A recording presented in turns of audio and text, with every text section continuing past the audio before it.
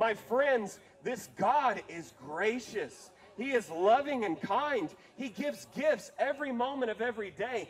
And yet, this same God who is so generous and gracious and loving, he sits here and he says in Proverbs 16 through Solomon, this is what he says. He says that everyone who is proud in heart is an abomination to Yahweh.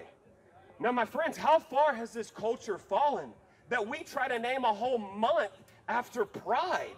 And pride in what? What are you proud about? The fact that you abominate your body by committing homosexuality? Or what about just heterosexual sex outside of marriage? That's an abomination to him.